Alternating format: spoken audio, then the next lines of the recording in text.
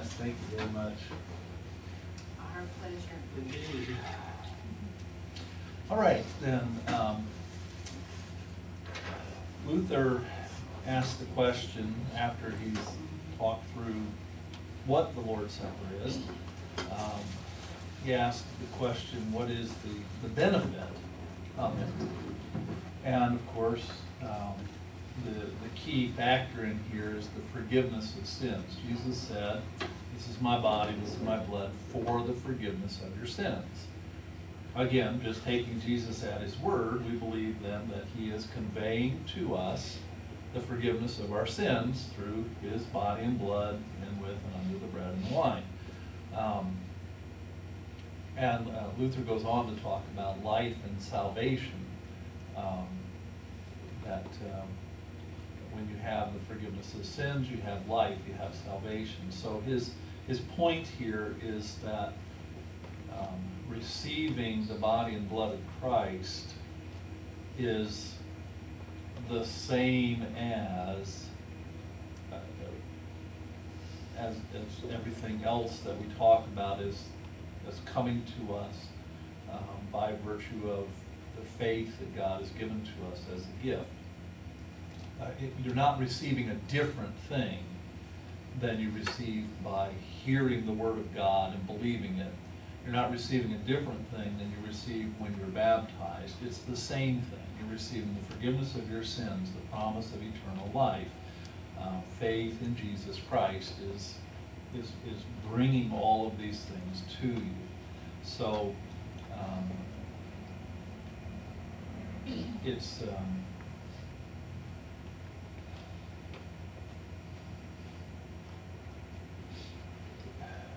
it's not like you need 3 different things and so they come to you 3 different ways. You need the same thing, but it comes to you in different ways because your situation is different. For example, my sin can make me just feel dirty, just feel like I've wallowed in the pig pen, you know. I can just feel fouled by my sin. And in a situation like that, remembering that I've been washed clean in the waters of baptism may be the key towards really getting the benefit out of Jesus' death on the cross for me.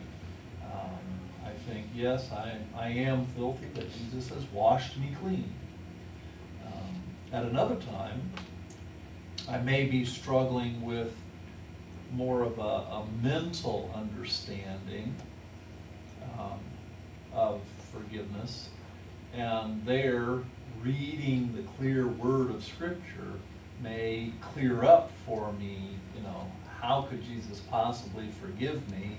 But there it is, right there in the Bible, that he really does forgive me. So sometimes it's more of a mind thing that's going on. Then there are other times when I may be struggling with the idea that Jesus forgives me personally. And think about it.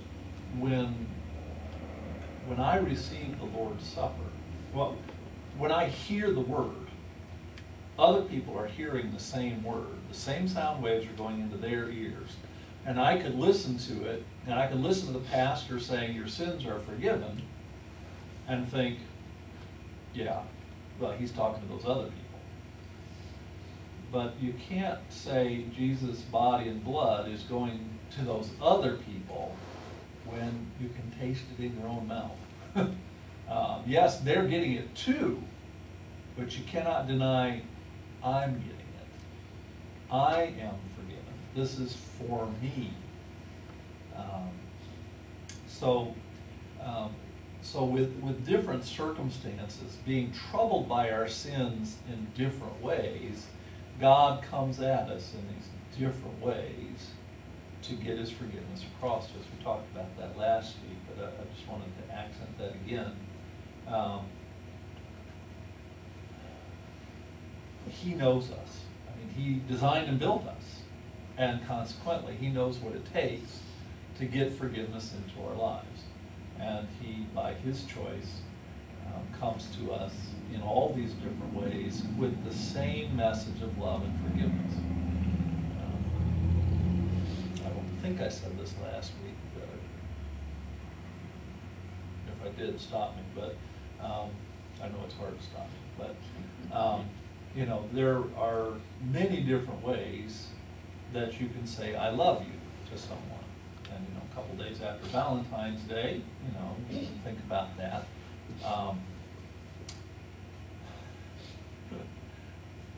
My wife actually gave me 2 cards this year because one of them was just a little too funny, she thought, and just a little too silly. And so she wanted to have the mushy one there too.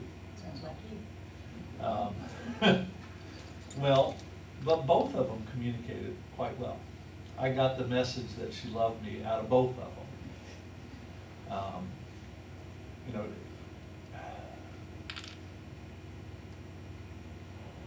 well, sometimes you get the message, "I love you," from a box of candy. And sometimes you get the message, "I love you," from "he vacuumed," you know? Or "he did the dishes." Sometimes you get it from a mushy card, and sometimes you get it from a big extravagant, you know, 3-day trip, you know? There's all kinds of ways that this could happen. Hopefully you don't have to get the message just because he looks at you and says, you know, and that's all you get out of Valentine's Day. Bah humbug or something. Hopefully that's not it. But so also God's message of love comes to us in many different ways. But it's the same message. It's the same love. It's just many facets of that same love. So if you compare the catechism on the Lord's Supper with the catechism on baptism, you see these 2 questions in the middle, parts 2 and 3, really are the same thing. You know, what is the benefit of baptism? What is the benefit of the sacrament of the altar? How can water do such great things? How can eating and drinking do such great things? And in both cases, the answer is essentially the same. How can eating and drinking do such great things? The same. You know, it's not just the eating and the drinking.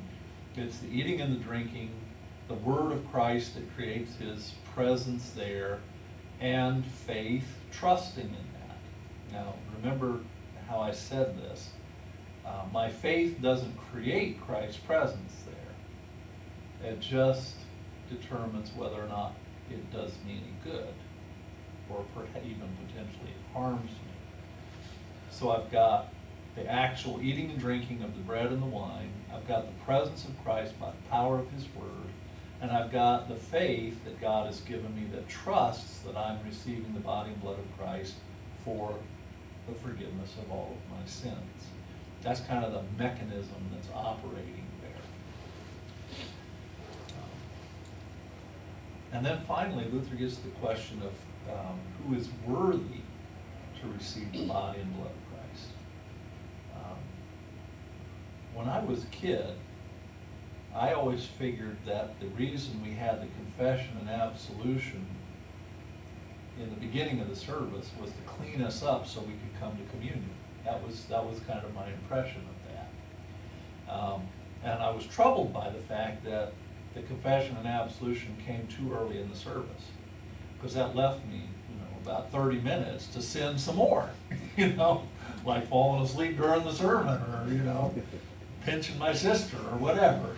I just was really troubled by that I wouldn't be clean when I came to communion.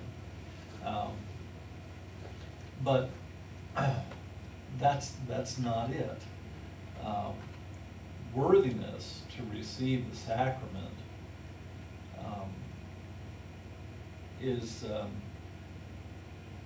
is about trusting and believing in the words themselves. Luther says fasting and other bodily preparation can be fine outward training. But worthiness consists in believing the words given and shed for you for the forgiveness of your sins. Luther points out in the Middle Ages, the church taught that you fasted before you came to the Lord's Supper. That you just didn't eat breakfast that day. You went to Mass with an empty stomach, and Luther's reacting to that. The fasting doesn't make you worthy to receive the Lord's Supper. No kind of bodily preparation is the source of your worthiness. He says it can be fine outward training. Lutherans have never rejected the idea of fasting or other bodily disciplines. You can make good use of bodily disciplines. C.S. Lewis talks about this several different places. I don't know if you've ever read any of his works, but if you ever want a good companion to what we've talked about here, get a hold of his book Mere Christianity. C.S. Lewis, Mere Christianity. Very good companion to what we've talked through here. He talks about like kneeling to say your prayers. Instead of just saying them as you sit in your chair or lie in your bed or something like that, he talks about kneeling. That there's you can make use of your human body to help you to focus and to concentrate on what you're doing. I used to fast on Tuesdays, and every time my stomach growled and I felt like I'd like to eat something, that reminded me to attend to my prayers and to think about what God had done for me. I gave it up, not because it, well, I lost about 10 pounds that year that I did that, but I gave it up because I found that while I was fasting, I wasn't changing anything else about my day. I still kept the same schedule, I still worked just as hard, I just did it hungry. And didn't really have, I had more reminders of what I should be doing, but I still didn't have any time to do what I should be doing. And so I quit doing it for that reason. But it can be very helpful to do things in a bodily way that will remind you to focus on your devotions. But that doesn't make you better, you know. It doesn't mean that God is going to listen to your prayers better because you've been fasting or because you're kneeling or something like that. You don't get God's attention by doing those things. It's your attention that's really being worked on there. So if you find that some kind of a bodily discipline is helpful to you for your prayers and devotion, by all means make use of it. But that's just a personal, individual choice. It works well for some people, it doesn't work at all for other people, and some people have experiences like me where it kind of works and it kind of doesn't, you know. So giving something up for Lent is the same kind of thing. For years I've given up sweets for Lent, but then I figured out this year finally that I just went right back to them after Lent. And I needed, instead of giving up something, I needed to just find a better way of dealing with food that I could keep up later. And I've been doing pretty fair so far. We'll see how it all turns out, but certainly not completely successful yet. But being Lent, it's helping me to think about that, and in turn thinking about that helps me to remember my devotional life, so it's a pretty good deal. All right, so what Luther says is that to be prepared for the Lord's Supper means to be a sinner, recognize that you're a sinner, be sorry for your sins, desire a different kind of life, and believe that Jesus actually gives you the forgiveness of sins. That's the whole worthiness thing. Now, Tim was asking earlier about the way that different Lutheran churches deal with the question of who can come to the Lord's Supper. You will encounter some Missouri Synod Lutheran churches, especially if you leave the state of Florida, where their teaching is that you have to be a Missouri Synod Lutheran or else you can't come to communion. And I've really struggled with this over the years, especially when I was outside of the state of Florida, trying to determine why someone would teach that. I have no problem with the teaching that you shouldn't come to communion if you don't believe that Christ's body and blood is there for the forgiveness of your sins. That we find right there in the Bible. But to teach that you shouldn't come to communion in a Lutheran church if you're not a Lutheran, I'm like, okay, why? And as I've explored this, what I've come up with is that there are, unfortunately, Lutheran pastors out there who would say, if you're not a member of our church body, then you may not commune here. Even if you believe the same thing we believe, you still can't commune here. And what that boils down to is that they are exploiting a teaching opportunity. In other words, you can really get somebody's attention if you say you can't commune here. You can say, you know what, you really need to think about that church that you do belong to that teaches differently than you believe. You need to deal with that fact, that you believe differently than your church teaches. If you believe the same as we do, it means you believe different than this other denomination, so you shouldn't be a member of that denomination. So, you know, you can get somebody's attention that way. Of course, you can also aggravate the fool out of them and anger them and miss the teaching opportunity, which happens, I believe, more often than the other. But these pastors are just kind of hung up on that, and they seem to be, and it's hard to pin this down, they seem to be approaching it kind of from the idea of, if you're here and don't actually belong to our church, you're somehow interfering with the perfect community of faith here. And I have trouble with that, because I'm not finding that perfection. If I'm going to commune only with people who perfectly agree with me on everything, then it's going to be me and the mirror, and that's pretty well it.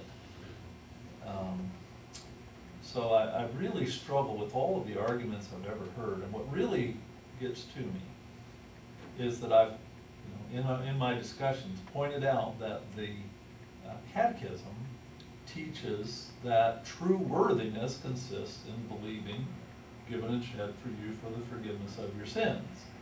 And I point out, what we're going to look at in a minute, Luther's questions and answers for those who intend to come to the sacrament.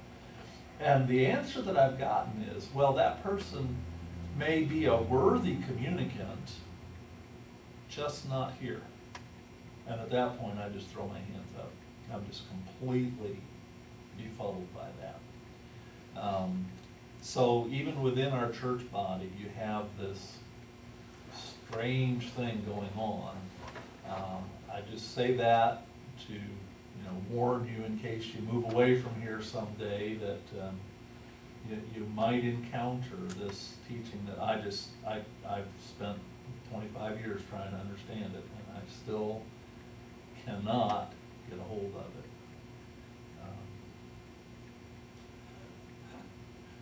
And we won't go into any more detail than that, but just so that you're aware. At our church, we have those blue cards. Someone who believes what those blue cards say there is certainly welcome to come and commune at our altar. Someone who doesn't would need to, do some thinking and praying and talking with folks before they would take communion. Luther, in your catechism, I think it's on page 43, maybe, see if that's right. There are his questions and answers for those who intend to go to the sacrament. Does that start on 43 or 40? 40, starts on page 40. Luther really has a kind of decision tree flow chart thing going on there. You know what I'm talking about. You have a question, and if the answer is yes, then you move on to the next question. But if the answer is no, it kicks you out of the system. Okay? If you answer yes to this next question, you move on to the following one, but if you answer no, it kind of, sends you off down some other path. Let's just look through these questions really quickly, and you'll see what I'm saying. What's Luther's first question? Do you believe that you are a sinner? Okay. If the answer is yes, you can go on towards communing. If the answer is no, you can't come to communion. And if you don't think you're a sinner, you're not going to come to communion. What's the next one? How do you know this? Yeah, and Luther's answer is, of course, from the Ten Commandments. In other words, I know that I'm a sinner because I have failed to do what God says to do. Not because I just vaguely, generally feel kind of depressed or something, but my actual sins against God's commandment. What's the next question? Are you sorry for your sins? Yeah, if you answer no to that one, you certainly can't come to communion. What's the next one? What have you deserved from God because of your sins? Yeah, if they, they're sitting on my chair in a basket. Do you want to carry those over? Yeah, I was wanting to go on. Thank you so much, David. What have you deserved? If the answer is, oh, not much really, it's not a big deal that I've sinned against the God who created the heavens and the earth, then you're probably not really headed for communion. But if your answer is, I've deserved eternal death and separation from God, and that's the problem that I'm trying, then you move on to the next question, which is, Do you hope to be saved? yeah, see, Judas could have answered correctly the previous questions, but of course Judas didn't hope to be saved. He despaired, and he went out and committed suicide instead. Next question. In whom then do you trust? Yeah, if the answer is Buddha or Muhammad, then you're not coming to communion. But if the answer is in our dear Lord Jesus Christ, you see how this is working. You work your way through, and Luther is spelling out what faith it is that leads you to come to the Lord's Supper and receive the sacrament worthily. And as you go on through, he explores a little bit of the Trinity and so forth. Finally, he gets to the last three questions. I'd like to talk through that a little bit. Someone read question 18. Finally, why do you wish to go to the sacrament? Yeah, what's driving you? What's your motivation? If you're an actor, well, you better not be an actor. That's a hypocrite, That's what the word actor is in Greek, hypocrite. But what is driving you to the sacrament? If the answer is that you want to obey Christ and receive the forgiveness of your sins, then you're moving on. 19. What should admonish and encourage a Christian to receive the sacrament frequently? Yeah. What should be causing you to desire it more than just once in your life? Of course, the answer is that we're sinning all the time. I receive communion 4 times every weekend at least, in 4 different services. I need every one of them, and then some, And then question 20 is the one I really want to get to here. But what should you do if you are not aware of this need and have no hunger and thirst for the sacrament? Yeah, what if you have no sense that you're really, got a lifetime of struggle with sin? And Luther's answers hark back to some of his answers in the Lord's Prayer and a couple of the petitions. Essentially, Luther says, start out by sticking your hand inside your shirt and see if you're still made out of flesh and blood. If you're still made out of flesh and blood, then read what the Bible says about flesh and blood people and how sin affects their lives. Secondly, he says, take a look around. Are you still in the world? And if you're still in the world, read what the Bible says about how the world tempts us to sin.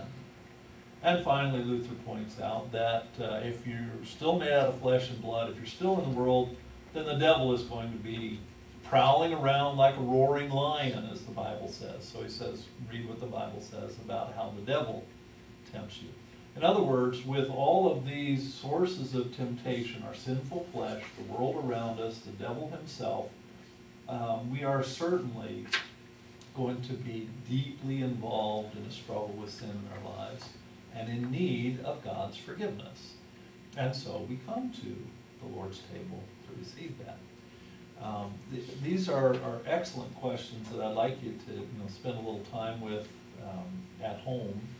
And for many years, very devout Lutherans would use these consistently.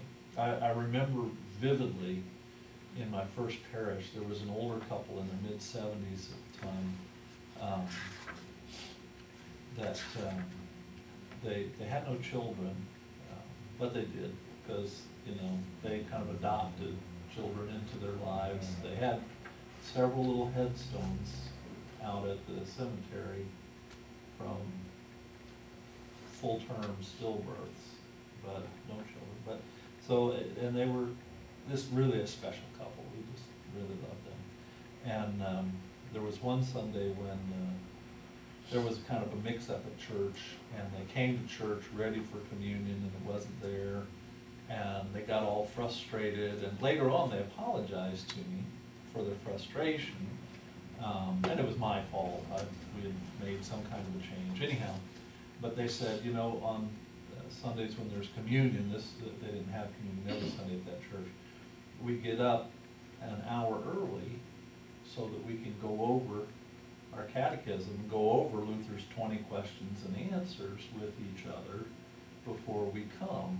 And they've been doing this ever since, they were confirmed 60 some odd years ago.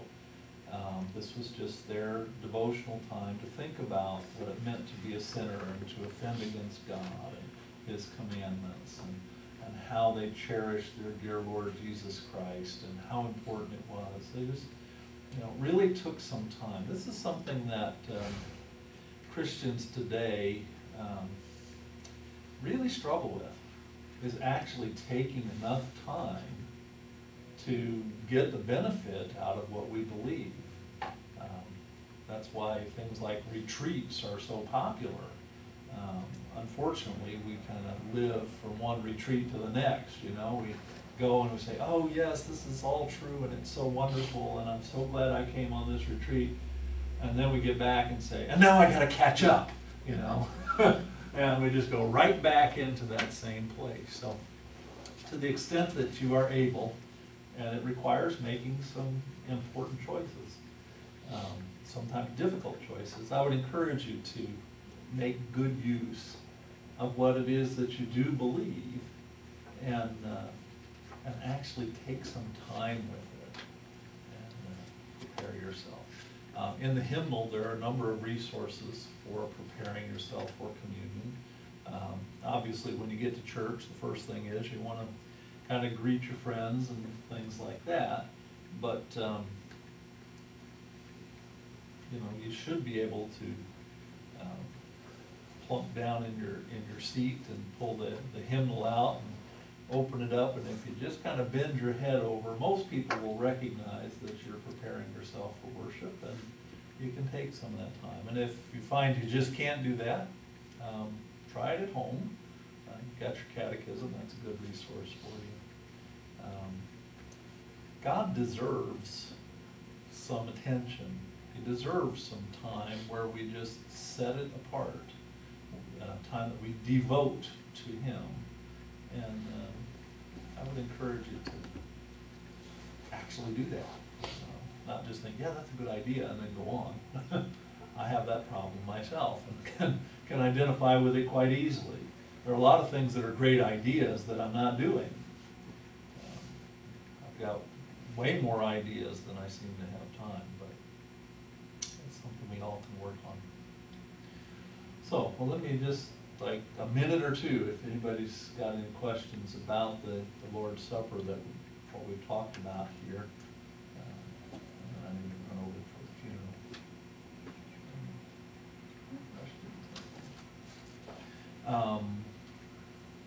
Let me point out that the bread that we use, you'll notice there's two different kinds of bread. We have a large piece for the words of institution for breaking, and it actually, in case you ever wondered, it breaks with little scored lines in it. That's why it usually breaks pretty straight. You see that. Yields 24 pieces if you need to know something like that. And then there are the little wafers that are already individual. They have a stamped crucifix on them with the INRI, which stands for Jesus of Nazareth, King of the Jews in Latin.